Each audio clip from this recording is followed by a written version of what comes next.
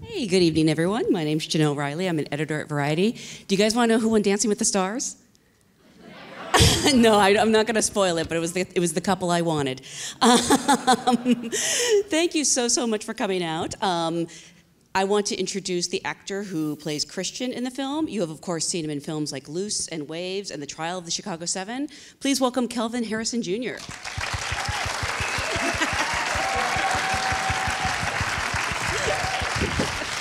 I'm auditioning to be on the new season of Dancing with the Stars.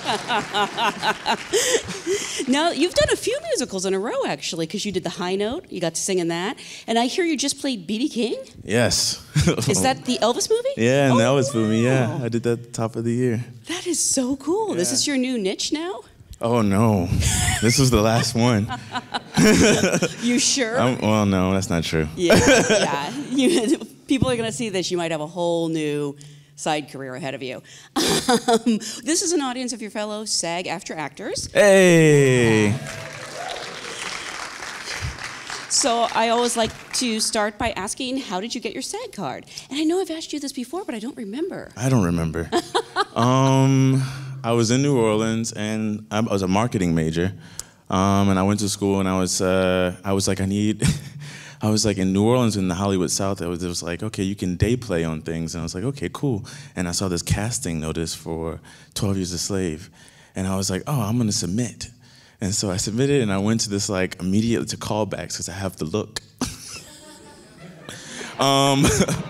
And so I met Steve. I'd improv'd a little bit. 2 hours later, I got the job, went to set. I was victim number 2.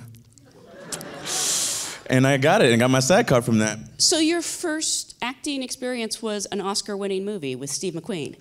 Crazy. That was the first time I watched the Oscars too, and I was like, whoa! Really? Yeah, because my parents were just, my parents. So did you sort of catch the bug after that and want to be an actor? Yeah, I talked to Chiwetel and Lupita, and I met all these incredible actors on that movie, and they explained to me the power of that profession and artistry and storytelling and how to prep for a role. And I was like, oh wow, it's a lot deeper than I thought it would be. And it made me excited, and I was like, I was a musician at first, because my parents are musicians, and I was like, well, that actually sounds more like how I can explain my truth and express myself better in acting. Wow. That's where I connect. And so I was like, I'm gonna take a class and stuff, so yeah. That is so cool. Were they okay that you gave up the marketing degree? Oh, my dad still to this day, he's like, go finish school, boss. I mean, you don't know, here today, gone tomorrow. And I was like, oh, thank you. Thanks, Dad. Well, that, of course, brings us to Cyrano. As I was telling you backstage, this is my favorite play of all time that, obviously served as the basis for this musical film version adaptation of the stage musical. Right. Were you familiar with other iterations when this came your way? No. I mean, I heard of Roxanne with Steve. Yes, Roxanne. Yeah. And I was like, oh, that's a great film. But then my agent sent me the Edmund Rossman, right? That's how you say his name? Let's us ask our actors. What is it? Roxanne, thank you. Oh, this is bad. Oh, the author. I thought you were talking about like a breakdown service. No. Oh. They sent me the Edmund Ronson. Yes, sorry. And I read that, and then I met with Joe, and then Joe sent me the script, and then I read the script, and then I auditioned, and so on and so forth. But that was the first time I actually heard of the proper. Really? Play. Did you go back and read the original text? Yes, that was the first thing I did before I even met with Joe, and I was like, hey, it's long. I was like, in that language, whew, you want me to do that? And he was like, no, there's a different version of it. And I was like, okay, that's much better. Let me read that one. I'll understand it more. Because I read it twice, and I was like, I don't know what happened. I do love this adaptation by Erica Schmidt. Yes, I believe yes. is her name. I think it's fantastic on so many levels. And I think that some of the other versions I've seen, I always love it, but some of the characters can be a little problematic, and I feel like she really addressed those issues. Yeah, yes, she did a really, really good job. Were you familiar with Joe Wright's work? Because he's one of my favorite directors. Yes, I saw Pride and Prejudice, Atonement, I saw The Darkest Hour, so I was familiar with Joe. And he's a fantastic filmmaker, so I was really excited. And I was like, I couldn't believe he wanted to talk to me. And it was so funny because like, he's so he is very cool. He's so cool. And you wouldn't think he would be that cool. You know what I mean? To have this like real love for like period pieces. I thought he was gonna be like a real nerd. And he's really chill. And then I was like, I zoomed him and he had my picture in the background. I was like, are we zooming because this is an audition or do I have the job? You know? I was like, is there something you want to tell me? But yeah, I was a big fan of his, and he was like, I saw you in the high note. He said, I don't know how I feel about that movie, but I like you.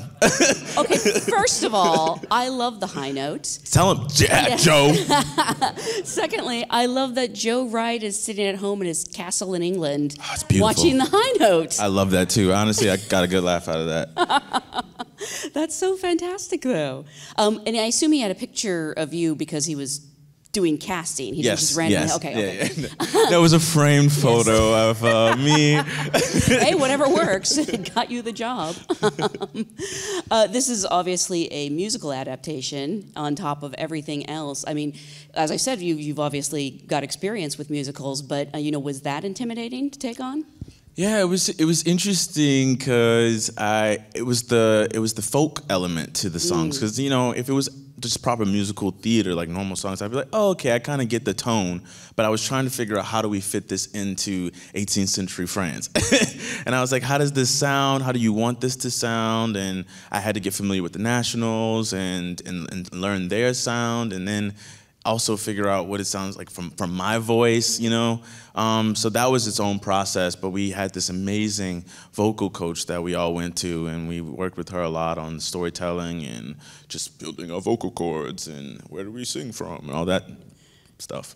And yeah, it was fun though. It was fun. Everyone was nervous. Pete was nervous. Really? Haley wasn't nervous. Haley was kind of nervous, I guess. But like Haley's a singer, so I think me and Pete were just kind of like, what were you doing? By the way, shocker of the year, who knew Peter Dinklage had such a beautiful voice? Dude, that's how I felt. Yeah, it's I was not like, fair. oh, that's what I said. Every day, I was like, it's not fair. Where did that come from? And both Haley and Peter had done the stage show, so you were, I guess, sort of the newcomer to this group. Was that a little intimidating, or did they welcome you right in? It was. I was nervous only because I was like, they had more time with the material. They had more time to settle in and to figure out how to ground themselves in this world, because it is very fantastical in a way. It's it's a fairy tale in some ways, and so I was like, how do you make it make sense? But it was very helpful because Joe gave us 2 weeks of rehearsal, and then in that time I got to see Haley and Peter work through the scenes, and then throw in Ben Mendelsohn, and Joe would sit there every day, and we would all sit together and run all the lines, and he set up tape on the floor, and we would do like mock blocking and stuff like that, and just experiment it, and it kind of allowed us to just free ourselves and just play. And Peter really was like, don't feel obligated to play, period. He was like, just do you. We wanted you to be in this because of who you are and what you offer as a human. And so bring that to Christian. I was like, so you're saying I'm tongue-tied and I don't know what to say? What are you saying? No. Did you meet with them prior to booking the part? I don't know if there was any kind of a chemistry read with either of them. No. It was all during quarantine. We were in lockdown for about 4 months, and I was sitting there going, I'll never work again. And and then Joe was like, I did one tape, and then suddenly a week later they were like, yeah, you're going to That's amazing. You're going to Sicily. Are you generally good at auditioning? I feel like you must be. Auditioning? Yeah. I'm horrible. Oh, come on. I'm actually really bad. This sounds bad. I refuse to go into a room, because I remember I had that audition for some Clint Eastwood movie, and I went in and I did the audition, and I knew it was bad, and I called my manager afterwards, and I was like, I'm going home right now before they even submit the tape, and I'm going to tape it on my own and send it to them and beg them. I was like, I'm going to do it much better than I just did in that room, because I was too nervous. I started sweating. I started kind of crying. Yeah, I mean, that's not weird or anything. It's just, it's just crying. But I mean, you have booked a lot of roles. You must be doing something right. Or are those all on tape? It's all on tape. Yeah. At least I can control it. I worked with this director recently. He was like, do you feel weird about watching yourself on the monitor? I was like, I'm from the self-tape generation. Yeah. That's all we do, dog. So your scenes with Peter Dinklage are so fantastic, and he is obviously just one of the greatest of all time. What was it like to, trade barbs with him on screen? It's just fun, man. He's just Pete just kept reminding me, he was like, you young actors take yourselves so seriously. He said, it's great because you come to work prepared. He said, but sometimes you forget that this is fun. He was like, and so every day he would just constantly, like, he would make jokes before every take. If you could see the stuff he would say, I'd be like, Pete, you're gonna get yourself in trouble. But it would really lighten the mood, so you would come in with a different energy and just, you know, it's play. It's pretend, it's play. And to watch him, I remember when we were doing some of the scenes towards the end, when we're in that like cave right before, on Mount Etna, and I remember watching him do it, because that was such a hard day. I mean, I remember the set, it was raining, and it was so cold, and the set rained in, so it all crashed down. They had to rebuild it. We were sitting in hotels and stuff. We were freezing, and then Pete came in, and he was like, we only have 3 hours to shoot this, you know, we don't know if we're gonna get the shots and stuff like that. And then Pete crushed it every take, and I said, hold on, how do you do that? And he just smirked and was just like, one day you'll know. Oh. I was like, you older actors love that one. Yeah, you love that one. I was like, hopefully I know if I don't, you know, stop working, because you won't tell me the secrets. I mean, you've worked with some amazing co-stars, but at the same time, would you ever like catch yourself in the middle of a scene and just be like a fan of his, watching him work? There were so many, I mean, I found myself just, he would say, stop smiling at me. And I was like, I watched all 5 seasons of Game of Thrones in 5 days. Tyrion, I love you. Just making sure you know there's a 6th season. Oh yeah, I watched the last few, but it was the first 5. I caught up to 5, and then I started watching them in order. Oh, okay. Yeah. No worries. I didn't miss out. Make sure you know it ended. Okay. What? I was mentioning backstage that I think you're the best Christian I've ever seen, because that role, yeah, sure, I'm not going to step on someone's applause. That role is often, the character is just kind of portrayed as not very bright, and a lot of times productions don't really explore that character. And I love that this one did, and I think it's a combination of the script and you as a performer. Were there conversations you had about like how to make him a fully realized character? Yeah, I mean, the first Zoom I had with Joe, I was like, you know, I was aware that Christians usually played like this, and I was like, you know, I don't want you to be concerned that we'll lose all of the comedy, and I understand that that's part of the relationship between Cyrano and Christian. I was like, but I think it's really important to me that he does have something special, and it's his emotional intelligence. And I felt like, you know, I was like, Christian knows what's going on, but he's a man that he's trusting. He's innocent, and he's like a young kid that has this idea, like they all do in some ways, but he doesn't have any scars yet about these ideas of love. And he's coming in here and he's believing what everyone tells him immediately. And it becomes a journey about a loss of innocence towards the end, and then kind of going, whoa, once you kind of go through a few heartbreaks, it gets a bit complicated, doesn't it, you know? And people get a little bit different. And so I really, you know, it was trying to find this sincerity in him in every beat. And it wasn't like I didn't know. It was just, I'll believe what you tell me. If you say that, yes. Absolutely, exciting. So yeah, and he's excited about life. He's excited to have new friends. He's excited to have love, you know? And he wants to tell her the truth on more than one occasion. Yeah, he actually tries to. Yeah, it's really kind of heartbreaking. It is. Yeah. There's a part of me that was like, hey, this is a new adaptation. Maybe it'll work out. You know, I know, that's crazy. I know. I thought the same thing at the end. I was like, maybe Cyrano survives this time. I really did. Sorry, hopeless romantic. Yeah. So, thank you. Thank you. So as an actor, how much does it help, because you can research a role, you can learn the lines, then you show up on these beautiful sets and you put on these amazing costumes. How much does that, you know, ultimately help you find the character? Oh, it was huge. I mean, I think for me, it's always the shoes lately. I don't know what it is. I'm short, so. But it's like, I love when I get to put on those boots. I had these like boots with like 4-inch heels, and I felt cool. I was walking down that cobblestone, and I had the vest and the sword. I was like, don't make me use it now. Don't make me use it. But you start to kind of feel, you know, you start to feel like it straightens your back. Your posture starts to change, and you start looking at the world, and you kind of go, oh, that's where I go. That's where I sleep. This is where I walk down to, you know, maybe take a walk to breathe. I remember in the middle of the night, a lot of the times I would just kind of go for a walk and I would try out the Christian walk. So like when Christian's happy and when Christian's nervous and when Christian's just, remember, he's upset. So I was like, and people, I remember all the people in Sicily would just kind of stare at me. And I remember these kids kept filming me in a park. And they're probably just like, this man is crazy. I was like, you just wait. I'm going to be in a big movie. They should put that like on the extra deleted scenes on the DVD. Seriously. Yeah, if they can find those kids. As I mentioned, Joe Wright is one of my favorite directors. You've worked with a lot of great directors, even though you're fairly new to this. I mean, you started with Steve McQueen.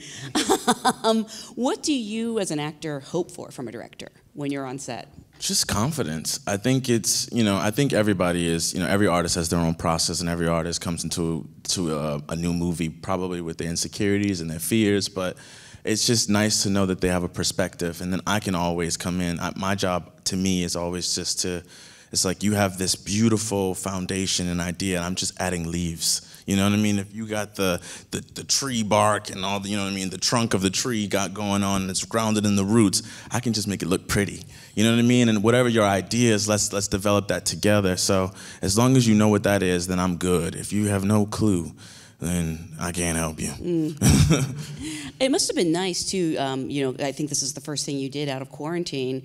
Just happy to be back on set? Yeah, I was like, honestly, I was really scared. Because I think, it was such a long time. I mean, the last thing I did was Charlie Chicago 7. No way. And then I left, and we were doing that Waves press tour for like forever. I was like, first time doing a press tour that long, and I was like, why do people do that? And I was like, this is such a crazy part of the job. And then I finished that, and then pandemic hit. I was supposed to start that Euphoria, and I was signed on to that, and I was excited, and I was like, I met the cast, we did a test shoot and everything, and then I was stuck in LA with an air mattress and no furniture, and I was like, what do I do? And so I sat around and I read a lot of books, I watched a lot of movies, and then when I got that job, I was so happy, but that I also was like, I don't know how to act anymore. I got really scared. I remember telling Joe, I was like, I think you should send me home. I was like, I don't know. And I had a lot of conversations with Peter, and he was very, very kind to me.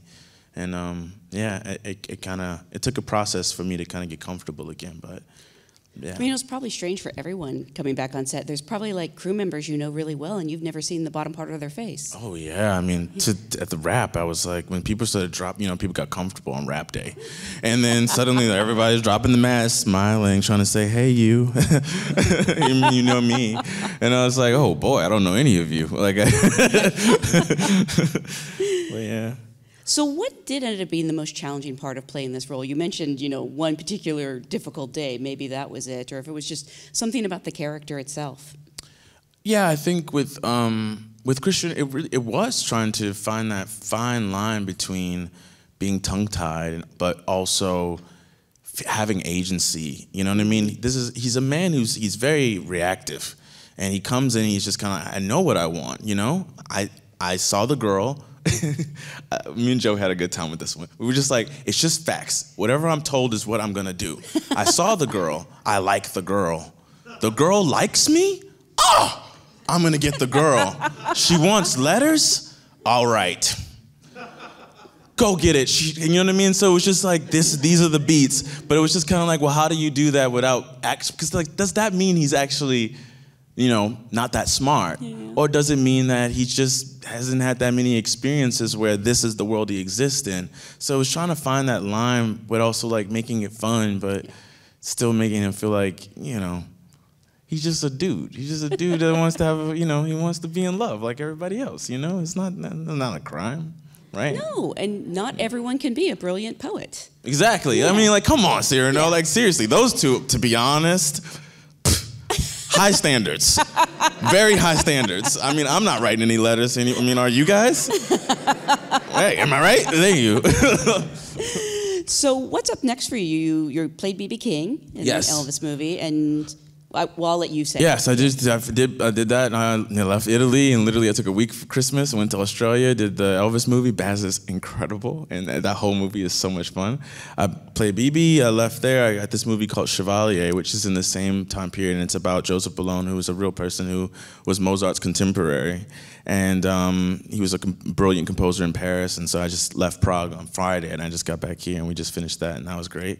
I've been practicing the violin. I'm very good, I think. I will serenade you all later. But no poetry. No poetry. Yes. Yeah, I did that, and I've been doing The Lion King with Barry Jenkins. And what? I didn't know this. Yeah, I play Scar. You're Scar? Yeah. Get out. Oh, this is the origin. This is the prequel. I keep forgetting that Barry's doing that. That's so I know, me too. Yeah. He shows up on the Zoom call, and I'm like, right. This is what we're doing. Oh, it may be good. It's going to be good. It's going to be good. May sound like a strange question, but do you find that one role often helps you with another, like preparing for Cyrano, you could then use for Chevalier? 100%. Yeah. Because I did Cyrano is the only reason I was able to actually get through Chevalier. Because it taught me etiquette. It taught me, just the style of that period. I don't know. There's something. That's hard. Mm-hmm. It's hard. When I saw the movie and I looked at Pete, I was like, I don't know how Pete does it, It's challenging, but that really helped me with that, and then Chevalier helped me with Scar. Really? And Scar helped me with Chevalier, so, they all work together. I think every job you do prepares you for the next one, so I just if I get a job, I kind of go, well, something's coming. Something's coming where this is going to make sense. I don't know why I'm here now, but I'm going to have a good time. So you're going to find a role that is like a singing, dancing, violin-playing lion. And it's going to all line up perfectly. Cats. No! Cats too. No more of that. Oh, cast me! Actually, I would see that. Well, again, congratulations on a beautiful movie. I love this film so much. I don't want to sound like I had low expectations, but it was just such a pleasant surprise when I saw it, and I found myself smiling for like a week. Oh, that's good. That's good. That's beautiful. And I'm so glad that after a few months of downtime, you just worked. So please enjoy a vacation. Thank you so much for being here. Thank you all for being a great audience. Yes, thank you guys for coming. Appreciate it.